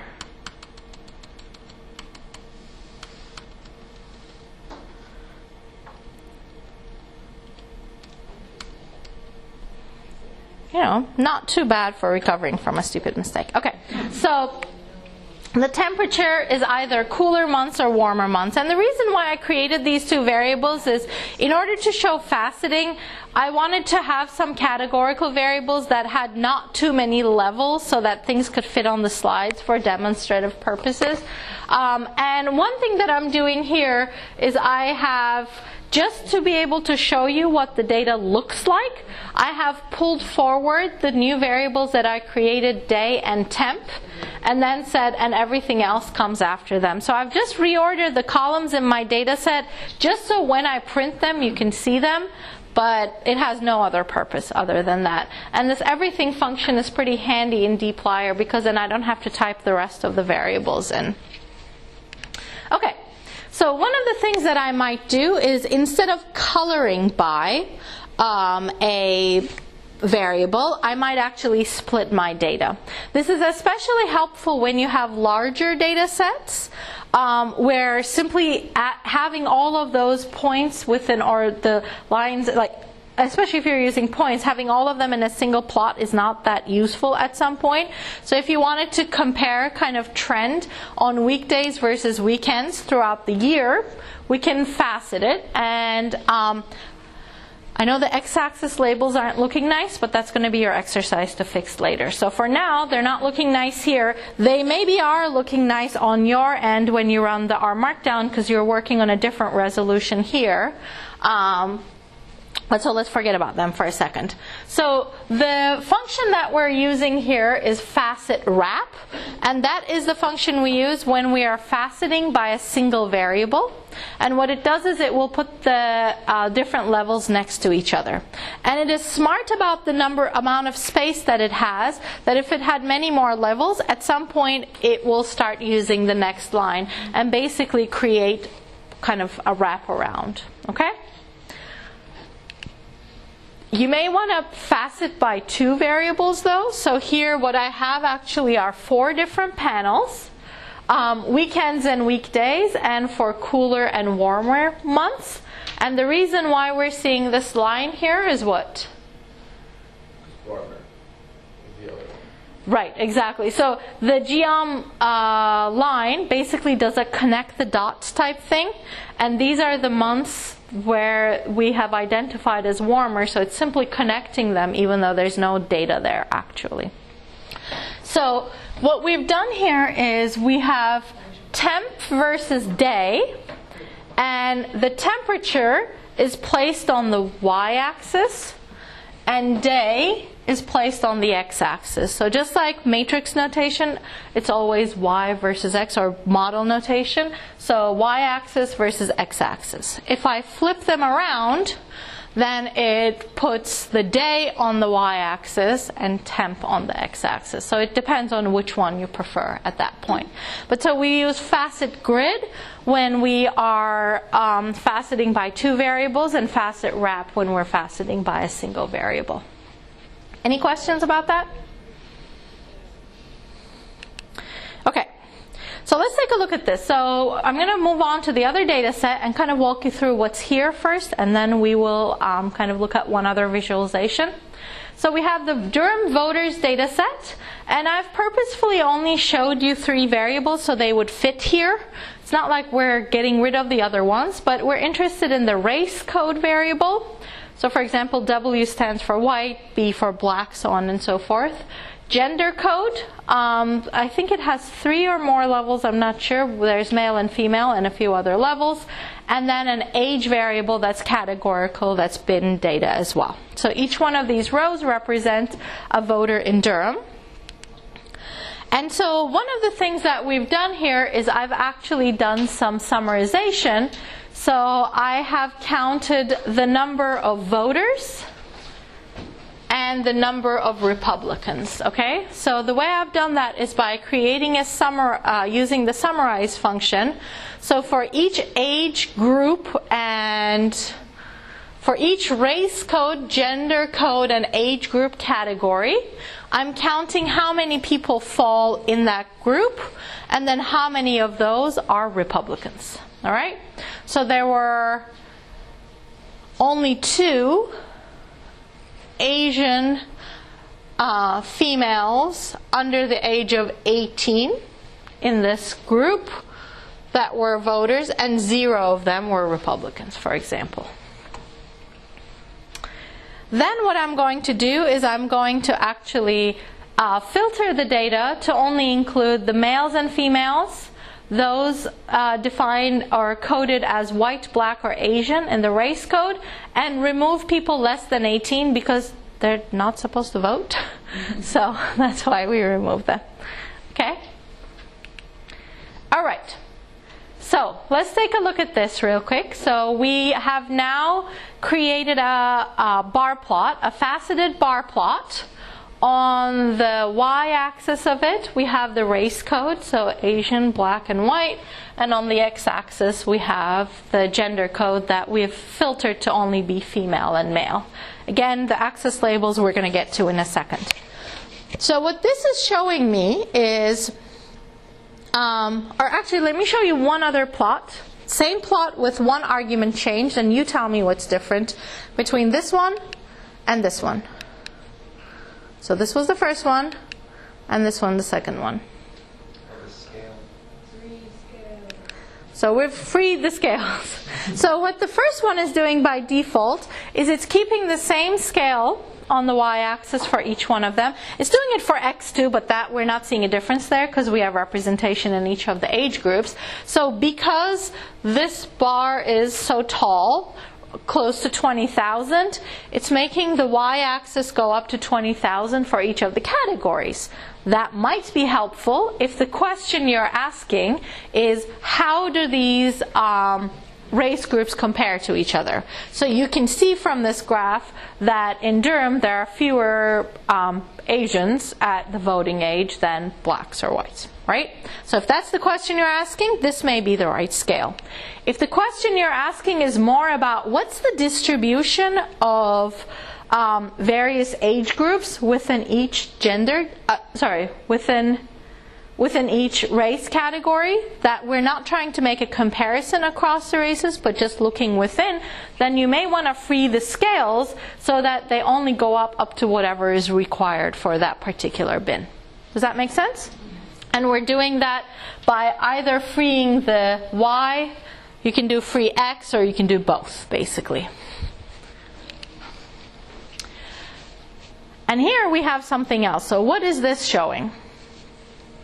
I'll show you the code for it in a second, but what is this showing? Not using geobar. You're right. We're not using geombar. So it is kind of the same in the sense that the pink dots are actually where the heights of those bars were. All right? And this is, the scales are freed here. And the blues are actually the Republican voters. So this can give us a sense of, like, within each of the groups, what percent roughly are Republican. Visually, we can maybe compare these distances. Okay? So how do we get this? This is a little bit more complicated. And maybe we have just enough time to go through it. What's that? Right, so we're going to do geom line, exactly. But one of the things that we need to do is now we need to make sure that we actually can create a categorical variable that tells me for each one of the rows whether it's about all voters or the Republican voters. So I will here introduce you to a new function that is in actually the development version of tidyr, but I think it's like, so I don't know if you've used the tidyr package before. There are these functions called gather and spread, and they allow you to turn data frames from wider to longer. So if I give an example here, so as you can see, this is we can make this data frame longer by creating 2 rows for each of the rows that are existing here. And so instead of 2 and 0 being next to each other, 2 and 0 would be underneath each other, and we would have another variable that says this one is all and this one is Republican. So that would be making the data frame longer by multiplying its size by 2, basically, creating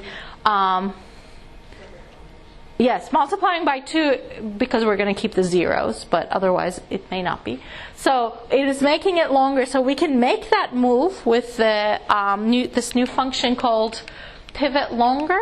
There are other ways of doing it. It doesn't require this new function. I just actually understand this function, so that's why I use it.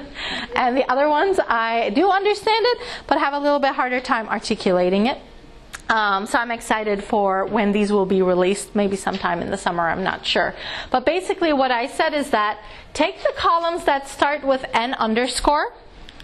So I was smart about it earlier and named those columns n underscore voters and n underscore rep. And so I'm saying take the columns that start with n underscore and then convert to a new variable called voter type. And then the values in those, the 2 and the 0, for example, are going to go to a new column called n. And then actually I said then get rid of the n underscores in the names of the variables. So then what we can see is this, instead of saying n all voters and n rep voters, it's saying all voters and Republican voters. So it allows me to create this new variable called voter type. And then I can use that as my coloring variable. There are other ways of getting at that by manually drawing those lines, but I think a really, really nice way of thinking about how most effectively to use ggplot2 is to think, what can I let the data frame handle for me, and I can simply map to an aesthetic, as opposed to me acting like I genuinely am painting on this canvas. Okay? Yeah?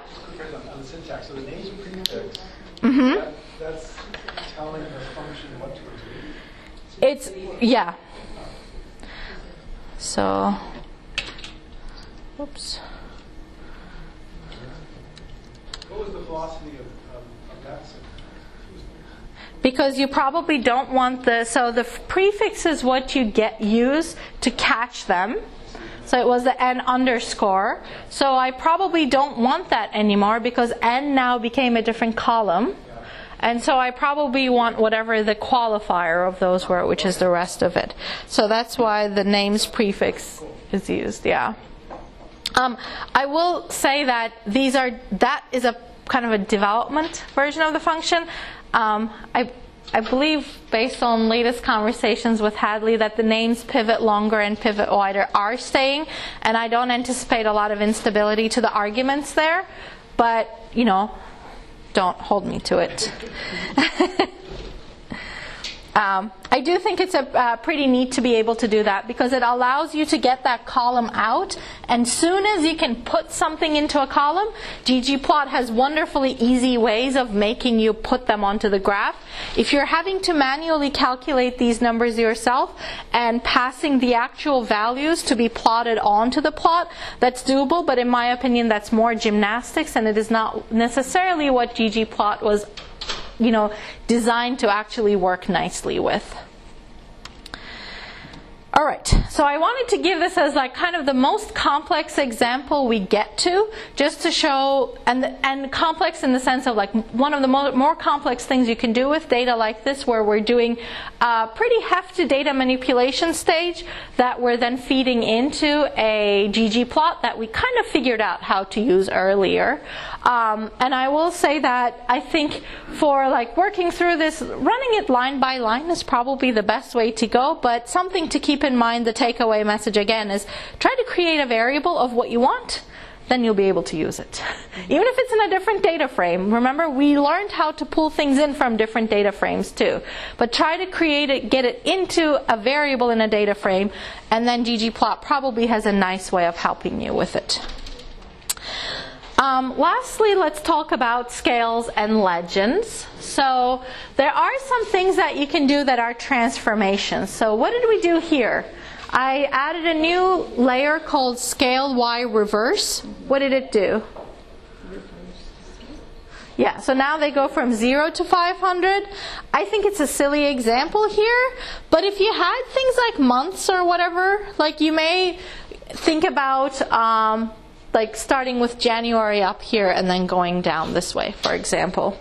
I'm literally, as I'm talking to you, realizing that 2 days ago I tried to solve this problem in a stupid way and couldn't, and now I'm going to go back. And like it was a completely different thing, and I had this in another file and I didn't make the connection. Okay. Scale transformation, so you can also do transformation. So here we did a square root transformation. When you have really large values, maybe like extremely right skewed data, you could do a log or a square root or something like that. So these are ways of playing around with the visualization without touching the data. Another way of doing this, obviously, is by mutating the column and feeding it into it. And I think it's up to you how you want to play around, but there are certain facilities ggplot2 gives you that if you feel like instead of data manipulation, you want to just like play on the visualization side, you can do that. So in that example, the label's kind of inaccurate. It should be square root of the number of rides on the y-axis. Oh, yes. This should be the square root of the number of rides, yeah. Mm-hmm. But when even if you do that or log, it's going to leave the variable name there. Yeah. Mm-hmm. So you would want to manually edit that. Yeah, and that's not, yeah.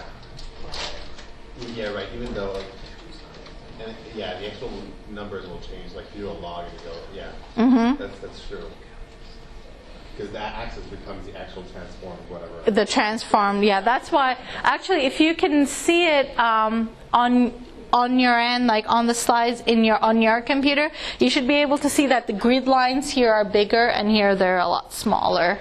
Doesn't show up really nice here. I think this is a takeaway message that for teaching materials, maybe theme black and white is the way to go as opposed to gray, because it's so faint that it's hard to tell whether what you're seeing is going to show up on the resolution here. So you can also change the scale. So it was giving like, for every 100 it was placing a break, but you can actually manually define your breaks if you prefer. And then let's talk a little bit about themes. I think this is the fun bit, not the refinements. That's like the sticky bit that I'll make you work on to end with. But I think the themes are fun. So this is the black and white theme, okay? This is the dark theme. There are other themes, and actually some of those other themes are pretty fun. There is a XKCD theme. So you can make your plots look like XKCD images. What's the director of the Royal Tenenbaums? There's a Wes Anderson theme, so the colors look like Wes Anderson movies.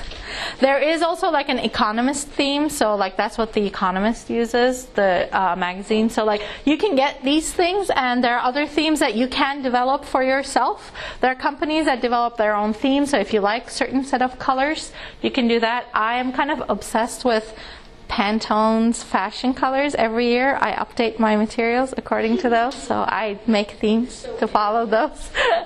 I don't know, I just visually try to distinguish. That's the color standard. Yes. You're in. Yes, exactly. I don't wear those colors, so I don't think I can pull those off. But I make my graphs that way. So you can change them and play around with them and build your own themes. But you can also, without building your own themes, I think that's like a next step up if you really want to do that. You can change different elements about it. So you were asking about, can I only put these lines and not the rest of the box? And that is something that you will do with the theme argument. So here what we've done is we have actually turned, this is bad visualization by the way, I don't know why I decided to end on a bad note, but you know, anything you have to go like this is probably not good. But if you have really extensive kind of like, if your labels are really long, you may put them at an angle or something. So one of the things that you might think about is how would we maybe put them at a different angle so they don't overlap. So instead of 90, we could choose a different angle there, for example. So the last example I was going to ask you is to fix the axis label here to make it a bit more readable. And I realize that on your resolution it may be readable, but it is not on mine, so fix it for me. So we'll give you just a couple minutes to try it out using the code from before, and maybe that'll bring up any last questions that you might have, and then I'll give you a few more resources before we wrap things up.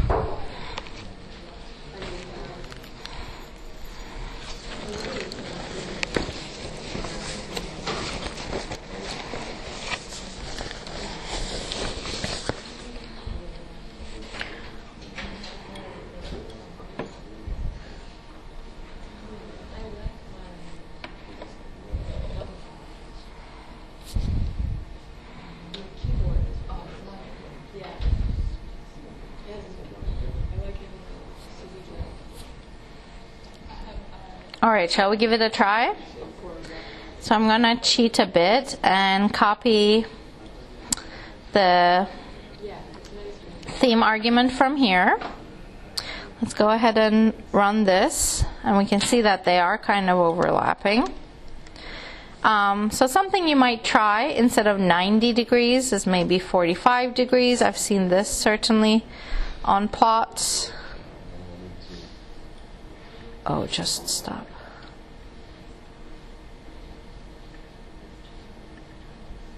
No, you don't want to cooperate?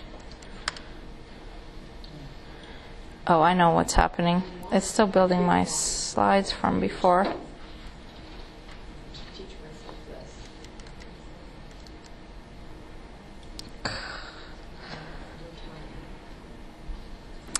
All right, we're going to shut down our studio, I think. Go away. Okay.